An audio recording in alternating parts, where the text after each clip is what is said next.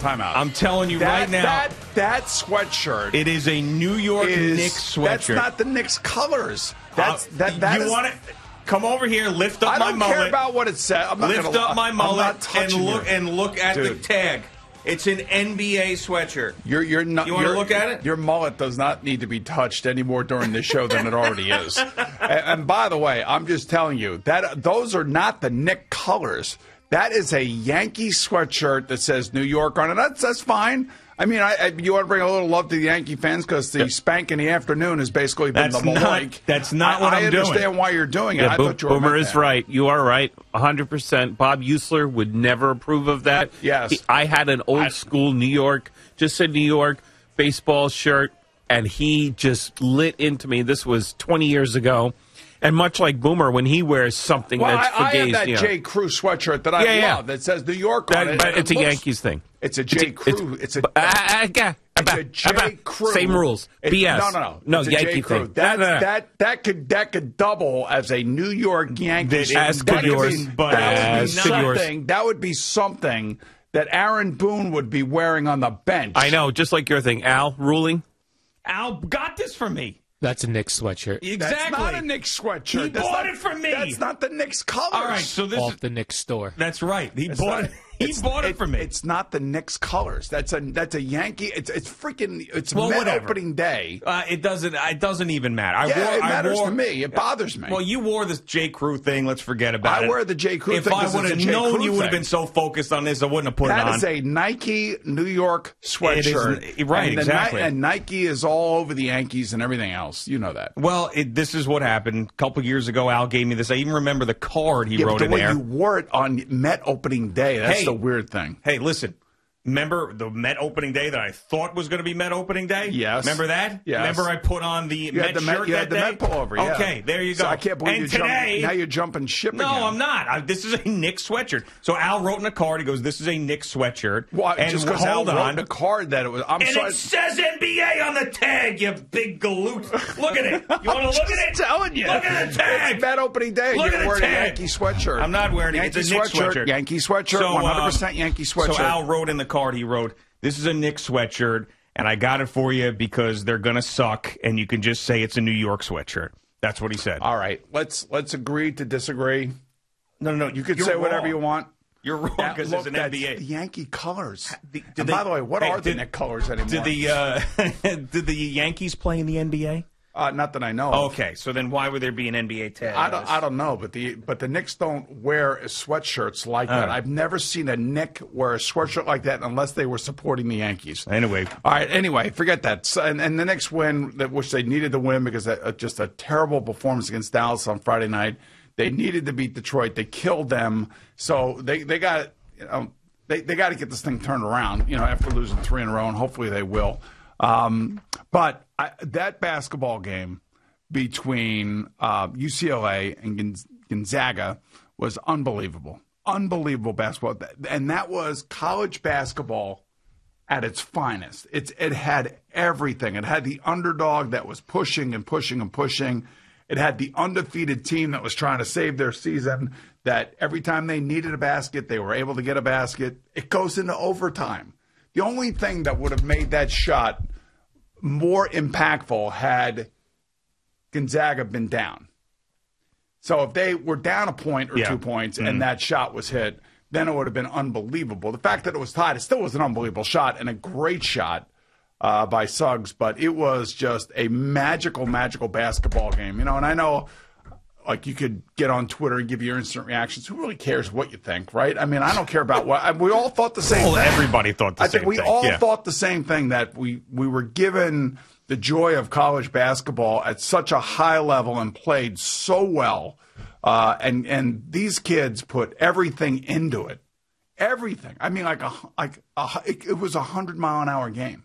And that's why college basketball and the way that it was played with these two teams is a game that you could really, really fall in love with. For sure. I mean, it's just everybody's saying the same stuff about it, and it was Saturday night at this point, so I don't have much to add outside of the fact that it was what we had missed all last year. We didn't get a chance to watch the tournament last year. This tournament had been basically boring from start to finish, quite frankly. You didn't have any buzzer beaters. There wasn't, a big Cinderella story as an 11 seed makes it to the Final Four, but it's the most storied franchise in the history of college basketball. So it's sort of like one of those deals where it didn't even feel like a Cinderella. And it was amazing. I was bummed out. I wanted Gonzaga to lose. I wanted UCLA to win. As that game was going on, I was even more so into the idea of UCLA winning that game. So I was bummed out, but I don't know how you couldn't enjoy every minute of that. And with all the crap that's gone around in sports for I don't know how long now, the better part of a year, this was as pure as it got. And that's why the reaction was the way it was, which was overwhelmingly positive. It's something that you won't forget. There's a lot of recency bias when it comes to things these days in sports. This is the greatest thing. This is the greatest thing. This is the greatest thing. This game, though, I'm not going to sit here and rank the best games in the history of college basketball. Start to finish, it was but unbelievable. It's one that we won't be forgetting for a long time. Start to finish, it was great. And Mick Cronin's kids deserve a lot of credit at UCLA. They had to... Man, they going through the history of what they had to go through to get actually into the tournament, and then down by 13 at one point to Michigan State in the playing game and the whole thing and the overtimes and all of that other stuff. Those kids just showed an incredible heart and desire to try to get to where they were trying to get to. And then of course, Mark Few's team is just so fundamentally sound. And I don't know about you, there are certain things that happen in games, and you go, that's coaching. And one of those things, I think, happens on defense for Gonzaga. And it's when they decide to double team off of a high pick and roll. And I don't want to get into all these terms. But you'll do it anyway. But I'll do it anyway because it just makes a sense. No other team does what they do when they decide to double the ball handler off of a high pick and roll and how they do it. And it is really – and to me, that's coaching. That's teaching your kids how to play defense. And then obviously you got to have the kids with the basketball IQ to understand all of that. And, some of those kids are just terrific, fundamentally sound basketball players. And the way they play is the way I wish basketball was played by everybody. And, they take threes, they're like every other team. But how many times are they, like, moving around and bounce passing and picking and rolling and double picks and back to the basket and how many gimmies they get at the rim. So this will be interesting tonight, watching them against Baylor, who basically just goes balls to the wall. I like watching them play. I like watching both these teams play. Yeah. Neither one of these programs mean a thing to me, but clearly they've been two of the best in college basketball the entire year. A lot of people have been wanting this final for a long time, but we're never going to get a better game than we got Saturday night. So it's Maybe almost we like will. I'd be shocked if we did, but. Hopefully it's a good, what is it, a 9-20-something tip tonight? Gonzaga's a 4.5-point favorite. Yeah, all right, that makes some sense. Baylor was a lock against Houston, by the way. They went into that game a 5-point favorite and just took off and just murdered them the entire game as that first game on Saturday. So I'm hoping for a good one. The tournament itself hasn't been, if you're just ranking them against other tournaments, you really didn't have great moments until that game on Saturday. So if you get that classic in the Final Four and then another classic championship game, that's all you want. I just kind of have a feeling that it should be a classic game only because you have one team who's undefeated, and there have been 7 previous undefeated teams. Those teams included players like Bill Walton and Bill Russell and I believe Lou Alcindor when he was at UCLA before he changed his name to Kareem Abdul-Jabbar. So you've had a lot of great players that have been a part of undefeated teams. The last undefeated team, 1976, that would be Indiana. Their leading scorer was Scott May. So here you go. You have a chance to see history tonight, and they have a chance to join 7 other teams that have gone wire to wire, and that's part of the excitement, I think, of watching this game tonight and seeing whether or not they can pull it off. Yeah, I don't know why it is that I haven't been able to totally embrace the Gonzaga undefeated story. I don't know because usually I'm into that. Usually I'm into the greatness of a team and a program. But I just have not been able to embrace the whole deal. Now, maybe it's because they've never had a team that's actually finished the job. Maybe it's the fact that it's Gonzaga and it's all the way out on the West Coast, and they've only recently become a brand name in college basketball. I don't know, but I wanted UCLA to win badly. And sometimes when I go into games and I'm like, I don't know who I'm going to root for before the game, and then it just makes it clear as the game goes on when there's two teams that I don't really care that much about. But as this game was going on, I was like totally into UCLA winning the game. Just because of the upset, the whole thing? I don't know. I mean, I just love the way the uniforms looked, and I was like, this team went from a first four team to here, and they're going to knock off the undefeated Gonzaga team. See, I was the other way around. Yeah, I don't know. I was into it. I want to see an undefeated team. I want to see them beat Baylor tonight, and I want to see them deal with all the stuff that they have to deal with. And I know their schedule wasn't all nearly as difficult as some of the Power 5 conference schedules and all that. We all understand that, but still, man, they play a pure form of basketball that you very rarely see. And I don't know, there's something about the way that they play and how they move around on offense, some of the things that they do on defense. And hey, look, UCLA's got some players, man, that you don't realize what took them so long to get their season on track and to get where they were. I mean, they looked literally like one. They are one of the best players in college teams in college basketball, but it didn't show up until the last 5 or 6 games, which is amazing to me.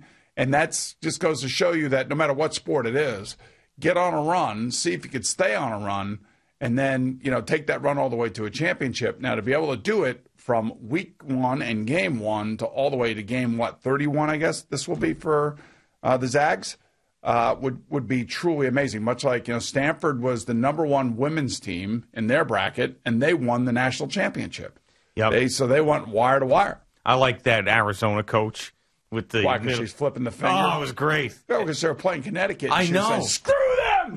Basically it was either exactly F them or F everybody or something, whatever it was. Yeah. But I don't know. I love that. And then people are criticizing that. Give me a break. God, so stupid. It was awesome, man. These are the people that criticize that are people that have never, ever been in the intensity of that moment and what she is trying to get across to her kids. Sure. And did you see how her kids reacted to her? It went crazy. It was amazing. Exactly. And that, you know what? To me, that's all that matters. Mm-hmm. The kids want it. The kids wanted it from her. She gave it to them. She was enough with Gino Auriemma and UConn and Paige Beckers and enough of all this crap in the history. We're going to beat them.